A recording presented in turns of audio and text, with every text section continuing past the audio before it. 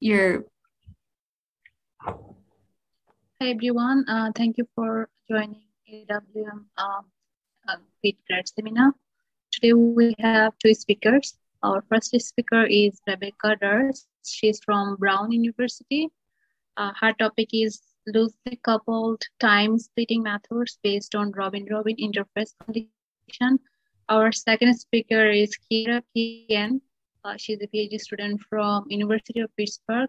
Her topic is on the Prandtl-Kolmogorov group 1 equation model. So please, Rebecca, you can go ahead. Hello, thank you so much. It's really exciting to be able to join you all here for this talk.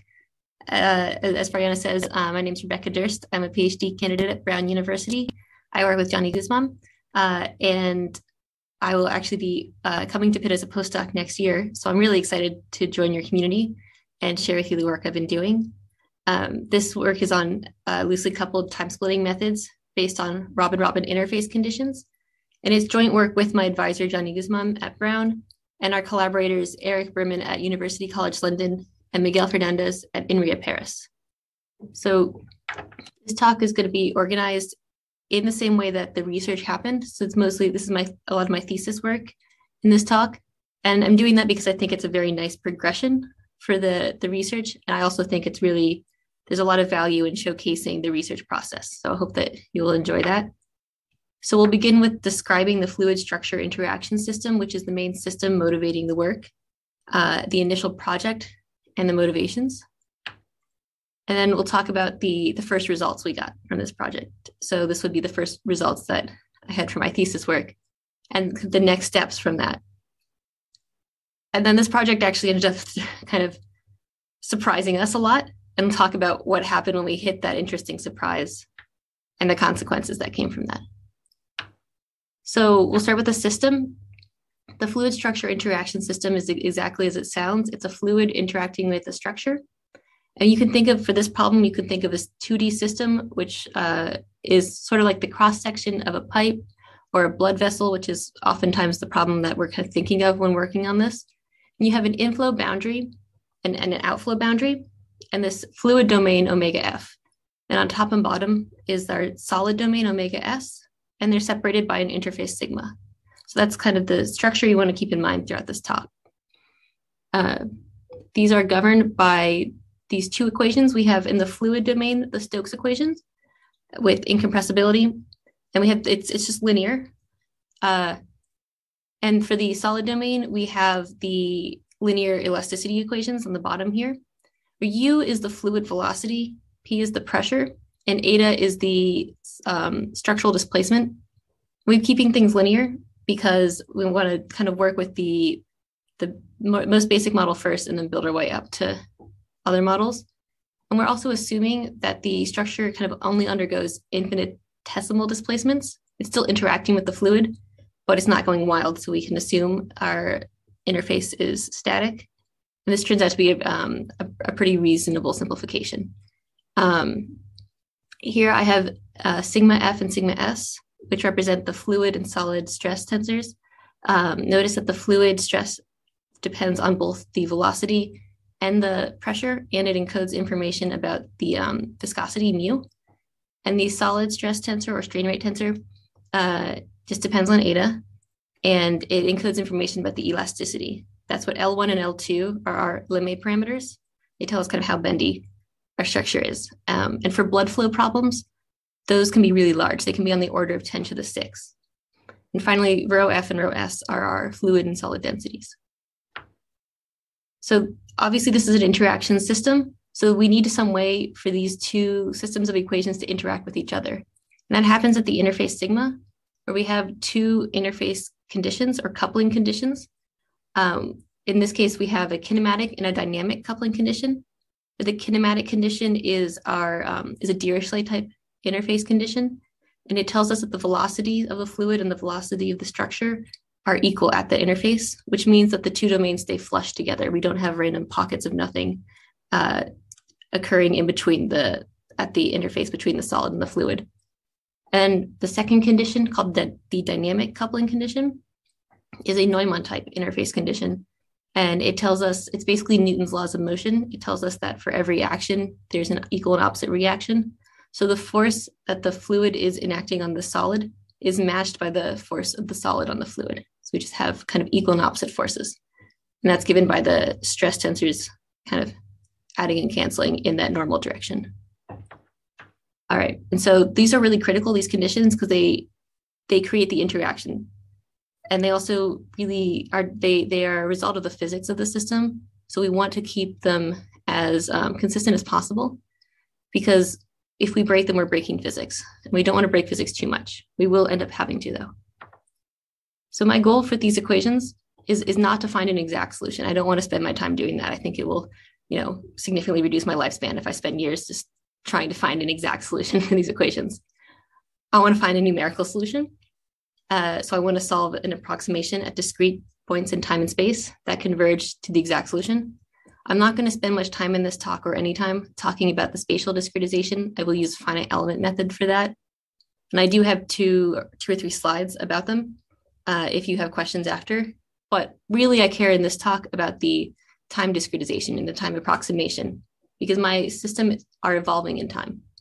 And so I want to solve them for discrete time steps. And I really want efficiency. More than anything else, I want my method to be efficient. I want what's called a loose or an explicit coupling, which means that I can solve for the fluid and solid systems separately and sequentially by passing information across the interface. So for example, I would solve for the solid first, then I would use interface coupling conditions to take that solid solution, pass it to the fluid, and then solve the fluid. This is really efficient because I can use existing solvers, and I'm solving smaller systems in a sequence. It's like an assembly line, but it suffers from a massive problem. That problem is kind of interchangeably called the added mass effect, or the added mass instability, as I prefer to call it. And it states that for any explicit coupling of that FSI system that I would create using those Dirichlet-Neumann coupling conditions, because you have to use the coupling conditions to create that assembly line effect, there will exist a limiting density ratio between the fluid and solid densities, beyond which the scheme is unconditionally unstable, which is kind of a terrible result. We can't use it. This is a huge issue, especially in hemodynamics and blood flow problems, because the density of blood and blood vessels tend to be really similar. And it tends to be that those problems end up within that range. And so a lot of people have to try and find a solution to that. The solution is either to use a monolithic method, which is the opposite of a loosely coupled method. You solve everything in the system all at once, which is less efficient, and also means that I'd have to kind of create a new solver for each problem, rather than using pre-existing fluid and solid solvers that I might already have. Or alternatively, people put a pressure jump at the interface that's kind of counteract the instability, but that tends to affect your accuracy. And so it's not also kind of not ideal.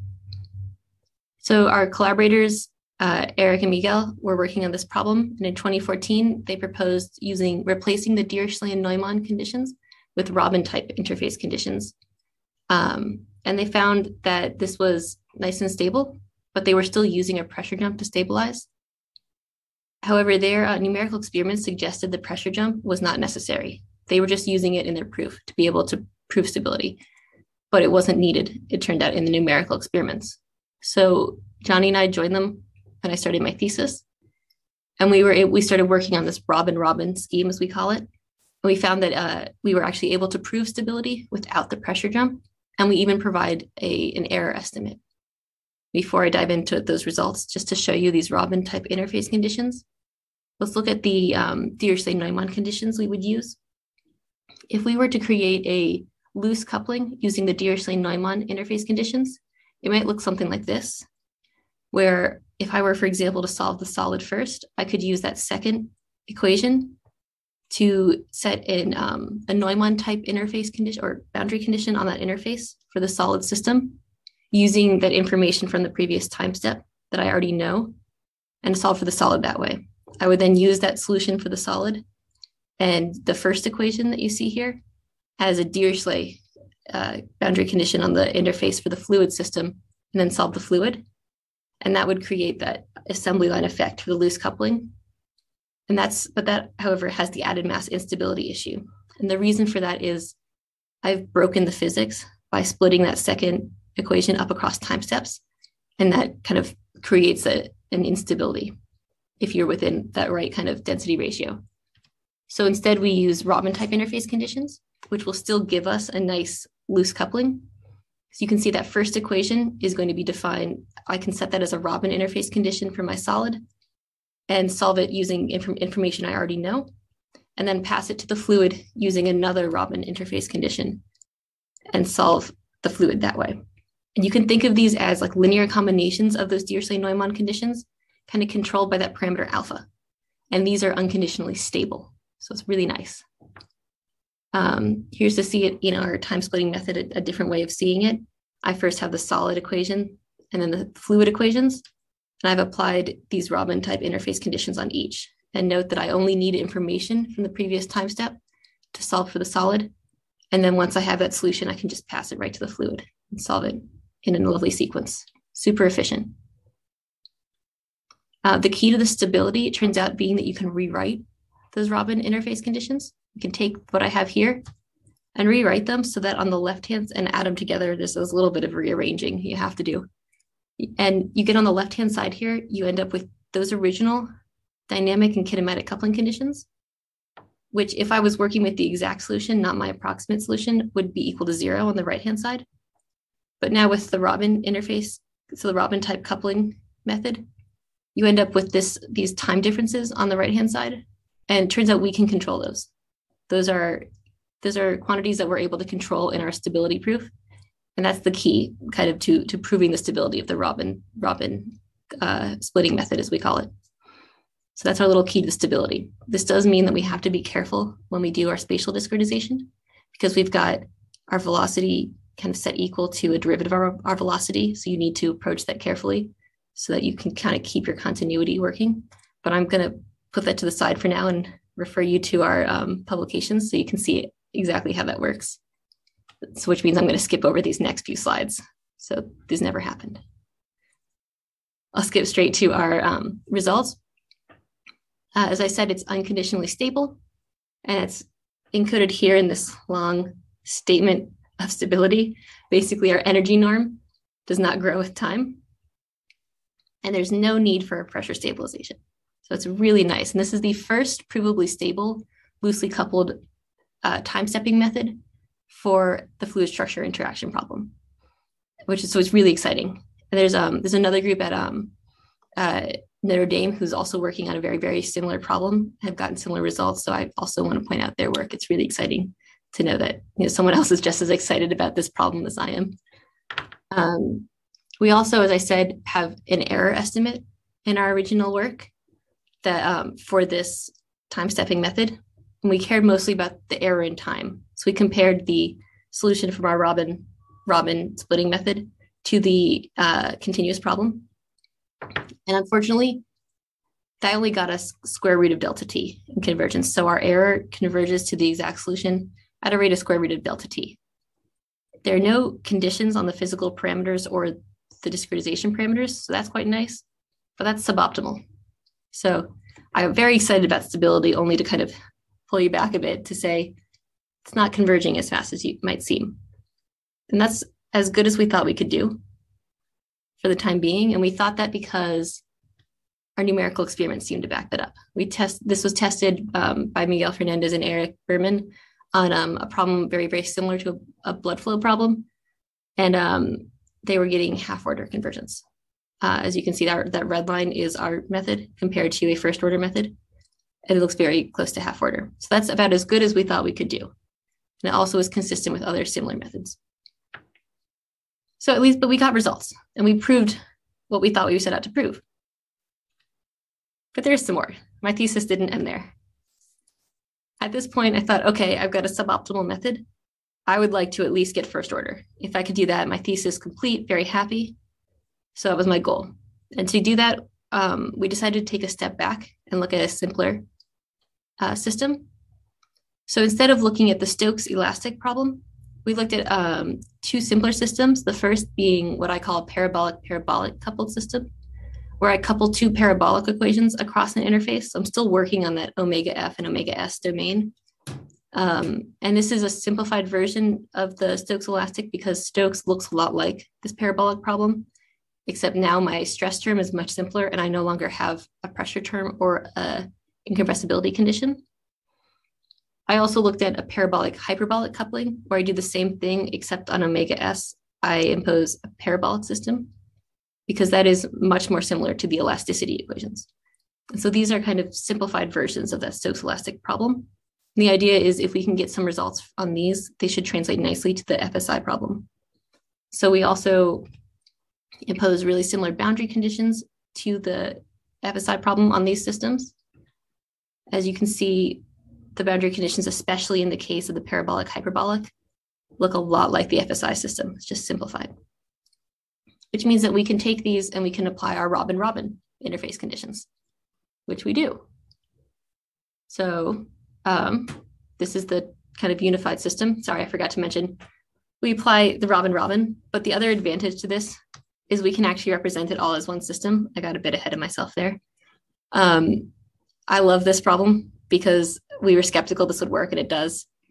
I took those parabolic, hyperbolic, and parabolic systems, and I can represent them all as one using this parameter k.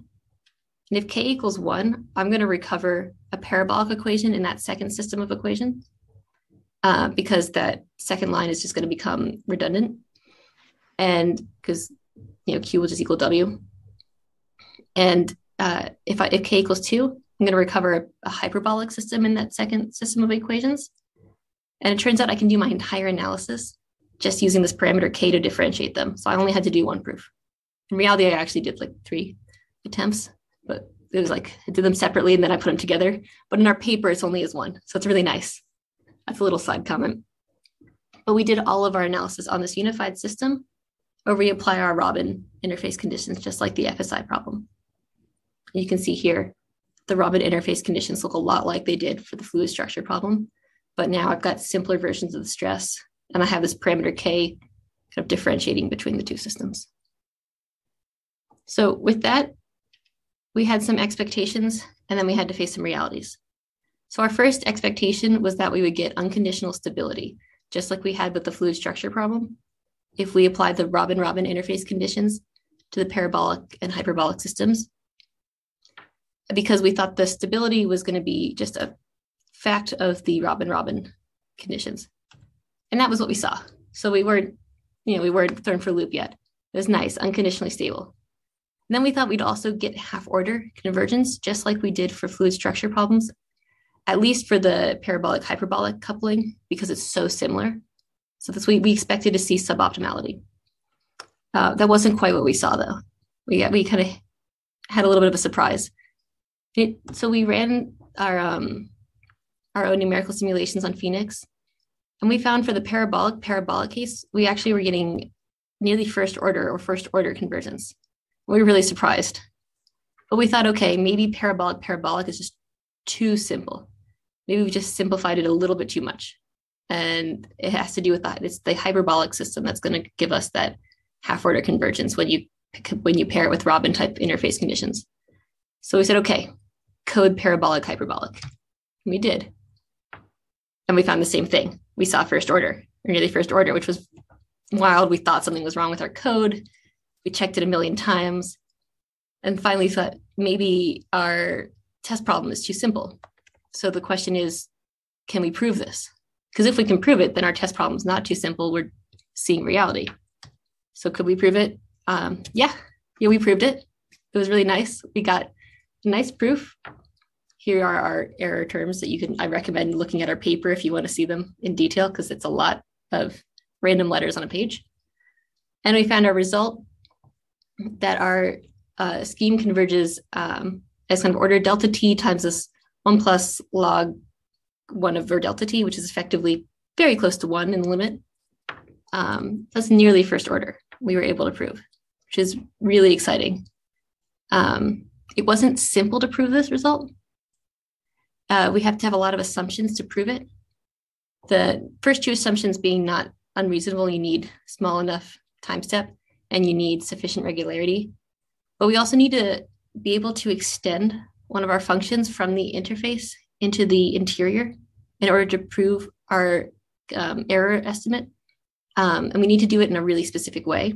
We first need to be able to extend our normal vector into the interior, which isn't a big deal if you have a nice smooth interface. It might get a bit weird if you've got a really wacky interface.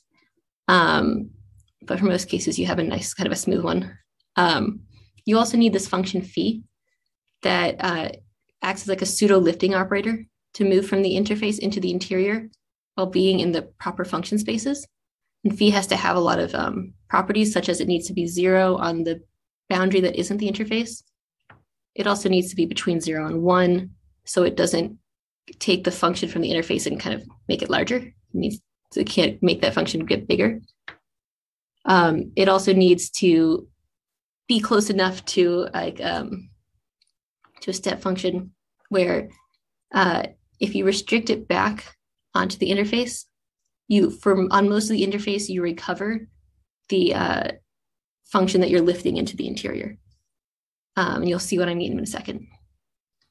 And you also need phi to not grow, you need it to decay. You need it to go to 0 because it needs to be 0 on the rest of the interface, but you can't have it decay too quickly. You have to be very specific about that. You need it to decay according to that 1 plus log of 1 over delta t in order to get the results that you want. It seems like a lot to ask, but we actually are able to construct an example of phi. It will give us this nice lifting operator that is the key to our proof for our error analysis. So it's not a trivial proof at all, but initially, my advisor was able to show this for a special case, and then I extended it to the general case. So it does work for very general domains. And here's an example, though, on a very simple domain. The top of my square on the left here, or right, I don't know how it's switched depending on your screen, is sigma at interface. And phi needs to be 0 on the rest of the boundary. And you'll see that on K2, I've set phi equal to 1, so that on most of the interface, phi equals 1, except for a little bit on the sides, and that's about size delta t, is that kind of region where it's not equal to 1. So it's going to, when you multiply it by, it ends up being a residual in our error analysis, you're going to recover that function on the interface. And then in the immediate area around the interface, phi is equal to these two functions, which decay like 1 plus log of 1 over delta t. So you get decay, but not too quickly within that region. So that's the region around the interface. And you don't really care what happens everywhere else. You just kind of let it get to 0 at the base of the domain. So phi exists. We can create one, and you can use this phi to construct more complicated phis for like slightly more complicated domains. For example, if your interface is not a straight line. So it's a lot of assumptions. So what I have here is a lot of assumptions in order to get this nice result, but it's not super unreasonable because we can do it in many cases. So why is the FSI system suboptimal then? If the parabolic hyperbolic system is nearly optimal and it's so similar, why are we not getting the same results? What we thought of a lot of different things. We thought maybe there's just some differences between the two that we weren't accounting for. For example, the incompressibility condition, which is a result of conservation of mass. So maybe we're violating that too much. Or maybe it's the pressure term, which is often, we already know a lot of people used to use a pressure jump to stabilize it. So maybe the pressure term is causing our issues. And it turns out the answer is very surprising, that the FSI system is not actually suboptimal. So the theorem I showed you before was not a strict bound. So that square root of delta t was not the strict bound that we thought it was. We ran our own code where we set all the physical parameters for the FSI system equal to 1. So that's the density, the Lemay parameters, the viscosity, everything is 1. And we ran it for a lot of refinement, or as much as my little laptop could do. And we got nearly first order, which was a huge surprise. We really were shocked. It was a little bit slow in one of our terms, but we are confident that if we continue to refine it, you would get that first order convergence. We're confident because we can prove it. We can use a variation of the proof for the parabolic hyperbolic system, and you get that it converges order delta t times that 1 plus log of 1 over delta t. We haven't published these results yet. We are preparing it for publication, so stay tuned for that. And this is really exciting because, I was thinking that if I could get a first order scheme, I'd be happy, my thesis would be done, but apparently started with a nearly first order scheme. But why are we only realizing that it's nearly optimal now? Why did we think it was half order for so long? Because people have been working on this problem for a very long time. It turns out that a lot of the previous numerical tests have been done on problems that are really are supposed to be very applicable to a real life system. And this Robin-Robin scheme is super sensitive to the physical parameters. So the original tests were done with Lemay parameters that were on the order of 10 to the 6, which is huge. And so that led everyone to think it was a half order method, but it's also reasonable because 10 to the 6 is a value for the Lemay parameters that you would see in a real problem that you would apply it to. So they sought half order, probably half order them. And then when people tested it on smaller Lemay parameters, the convergence can be very slow at times. And so once you see half order, you think maybe I'll stop here because that matches the other results. So it wasn't at all an unreasonable thing to assume it was half order. We just tested it so many times that we found the real results. It's, as I said, they were tested on 10 to the 6, and some terms converge slowly. They need more resolution. So Miguel Fernandez ran some of the original experiments from the 2014 paper, and he started with the 10 to the 6, and you're seeing that half order convergence. These are all for different values of alpha. When he made it 5 times lower, all those different values of alpha really start to become closer to that first order convergence, and you really see it when you decrease just 10 times lower and your Lemay parameters get small enough that you're recovering that first order convergence. It just turns out that they were too high and they were delaying the convergence of the system. So it was very exciting to see. So now I've got a nearly first order method, and I thought I had a half order one, so I'm very happy.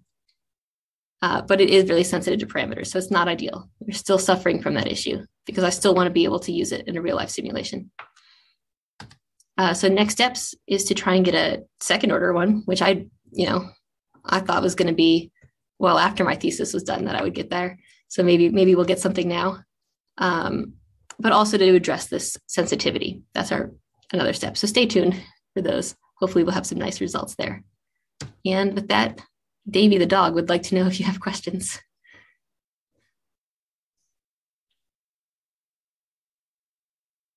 Faryan, I think you're muted. Well, thank you for the talk. So I'm going to go ahead and stop recording.